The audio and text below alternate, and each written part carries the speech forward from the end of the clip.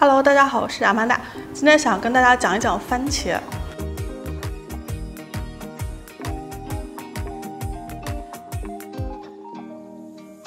其实，在中餐里头，咱们是经常会用到番茄的，对吧？但是我感觉番茄制品好像不怎么用。其实，番茄的各种工业化产品呢，在西餐里头非常常见，尤其是在意大利菜里头，我觉得可以算是他们的传统异能。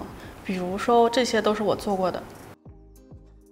今天其实是想要重点介绍一下新疆的番茄制品。为什么是新疆呢？因为他们的气候条件，我们小时候应该都有在教科书上学过啊，就是日照时间很长，然后昼夜温差很大，一般就是非常适合各种水果的生长。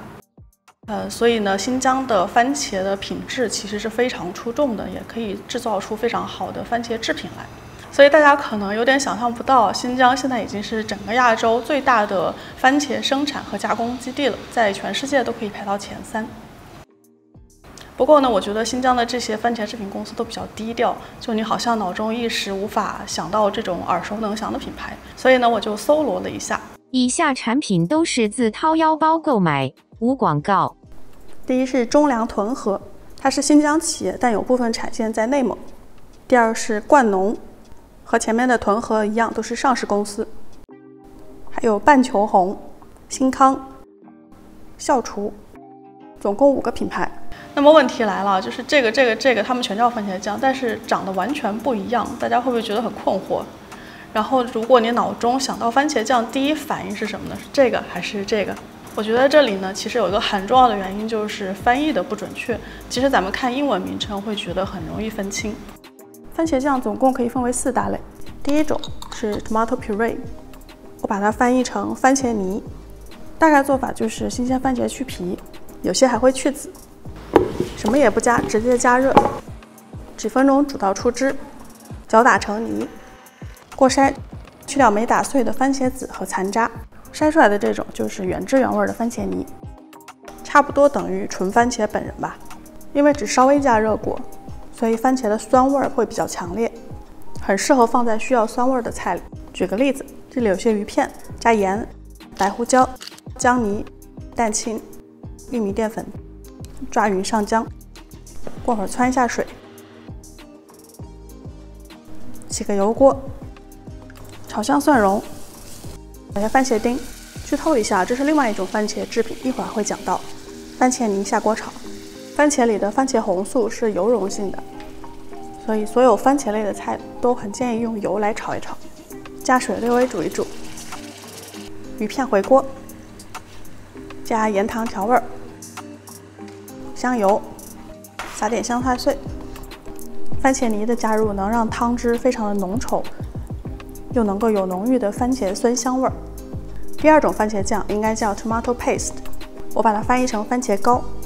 大概做法是这样的：番茄整个的随便切块，放锅里，也是什么都不加，直接加热，长时间小火焖煮，一直煮到这样烂掉，再锅筛就可以去皮去籽。筛出来的番茄汁液再继续的浓缩，不断的翻炒。在意大利的传统做法是通过日晒来减少水分，这样就会有那种番茄干的味道。长时间的炖煮呢，会减弱番茄的酸味，番茄的风味和甜味却得以浓缩，所以很适合放在不喜欢番茄酸的菜里，或者也可以用来跟其他的番茄制品混搭，提升风味。比如我在番茄肉酱意面里，或者是在披萨酱里都有用过。其实这个番茄泥和番茄膏呢，在大部分的菜谱里都是可以替换的。那我个人觉得管它们叫番茄酱就有点不准确，因为酱这个字的有一个含义就是深度加工，一般是指有发酵或者是其他的调味，但是这2个东西都没有啊。大家看制作过程也能够感受得到啊，它的配方表也非常的简单，就只有番茄本人他一个人在那里，为什么要叫酱呢？所以我觉得真正应该叫番茄酱的其实是 tomato sauce。比如我手上这一瓶，一般是接近或略稀于番茄泥的质地，可能会加水和其他的调味，比如罗勒、洋葱等。但其实它通常不会叫番茄酱，而会叫意大利面酱。其实，在西餐里经常可以和番茄泥互相替换，但是在中餐里就不合适了。最后一种番茄酱呢，就是我们市面上很常见的这种，它叫 ketchup。一般被翻译成番茄沙司。那这个翻译我一直都非常的困惑，因为沙司两个字很明显是 sauce 的翻译嘛，但是 tomato sauce 是我们刚刚提到的那一种番茄酱。这个呢，它的英文名是 ketchup。ketchup 最早期呢，其实是出现在18世纪的英国，是一种用蘑菇来做的酱。后来到了20世纪初，它慢慢的演变成了一种用番茄来做的酱。那 ketchup 为什么叫 ketchup 呢？其实有很多理论，但都没有定论。有一种说法是它和粤语里头的茄汁，或者是闽南语里头的鞋汁发音很像。ketchup 这两个比起来，我觉得闽南语更可信一些。所以 ketchup 其实是个英语里的外来词。前面不论是番茄泥还是番茄膏，都算是食材，而番茄沙司是即食酱，是比较深度加工的番茄制品。通常会加糖、醋、香料类的调味品，它独有的解腻的酸甜感很适合搭配油炸或是油腻感比较重的食物，比如薯条、汉堡、炸鸡。在中餐里也一样。举个例子，我之前做过的松鼠桂鱼、荔枝古老肉都有用到番茄沙司来调味。那除了番茄酱呢，另外的一大类的番茄制品就是罐头番茄，其中呢又分为完整的和切碎的两种。其实做法非常简单，就是把新鲜的番茄去皮之后，或完整或切碎的放到罐头里头就好了，也是完全的原汁原味，没有任何添加，就是番茄本人的味道。这两者相比呢，完整的番茄的罐头它能够更好的保存番茄本人的原味，然后切碎的番茄罐头使用起来非常方便。举个最简单的例子，番茄炒蛋，鸡蛋打散，下油锅炒炒，先盛出，就用剩下的油稍微炒香葱花，直接把番茄丁罐头倒下去。记得前面的番茄红醋吗？